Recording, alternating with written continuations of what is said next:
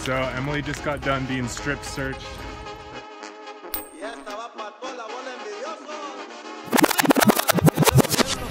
Currently on our way to Nauyaka Waterfall.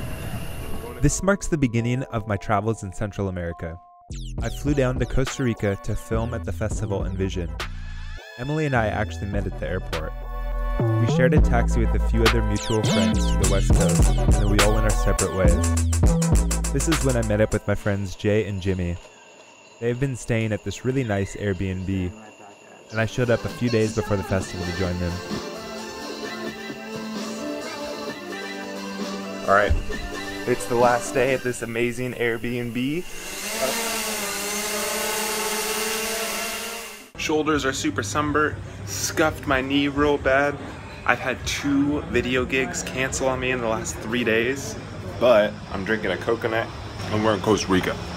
So this is the part of the vlog that really doesn't make any sense at all, because one of those video gigs that canceled on me was actually the video I was going to be doing at the festival. So since I had filmed the festival the year before this, I decided to just kind of put away my camera and just enjoy my time there. I ended up spitting fire pretty much the entire festival. So this vlog is not going to make any sense. Currently on the border of Panama and Costa Rica, because I, spur of the moment, jumped on a shuttle down to tribal gathering. Sorry, I'm delirious right now, I've not slept. But really weird process. We parked the bus over there, we all got off, walked to where the border is, dropped off all of our bags, split up in 2 groups. This is the second group. We are now walking up the street to some very random location. It makes no sense. It's an experience though, it's cool. So we're about 3 blocks away from the border in this random little building off the side. Seems legit. We just have to pay $8 to leave Costa Rica, and then we can go through. My original plan was just to go to Envision and then return home pretty shortly after that. But on the last night of the festival, I was hanging out with Emily and some of her friends, having a great time, stayed up all night, and then early the next morning I realized that they were all running off to this festival in Panama called Tribal Gathering, which is 18 days long on the beach. So I was faced with this decision of whether or not I should spontaneously jump on this bus with literally no money, completely unprepared, don't have a sleeping bag, don't have a tent or anything. And I just went for it.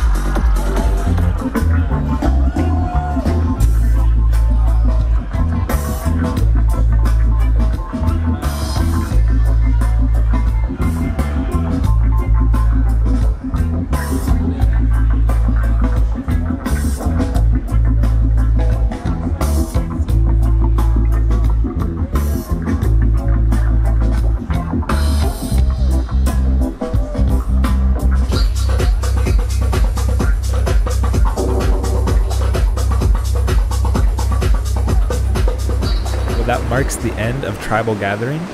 18 days on the beach. After this, Emily and I headed to Panama City, and that is where the last vlog episode began. So Emily just got done being strip searched. We're now headed to Gofito to then take a boat through the Osa Peninsula to Puerto Jimenez, and then to the Osa or Finca Morfa.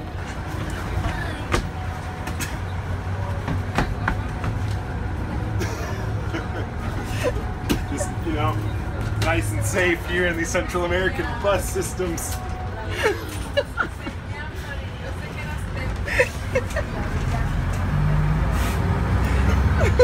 Perfect. I don't even need a seatbelt. I'm not going anywhere.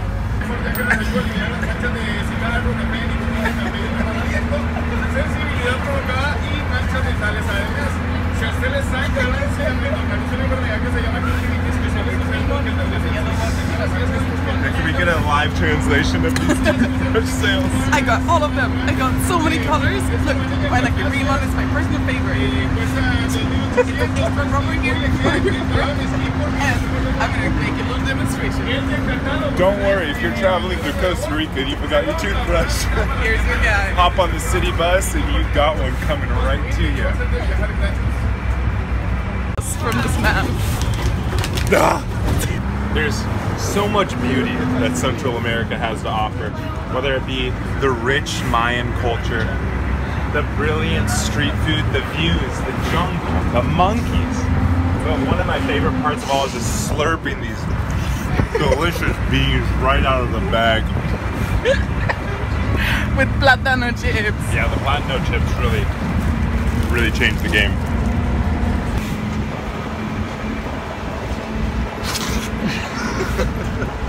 Bus journey to Gofito was a success. I believe we're catching the last boat out, luckily, at 5 o'clock over to Puerto Jimenez, and then taking a taxi to Finca Morfa, Finca Morfa. Beautiful evening. It's very nice being out of the vid.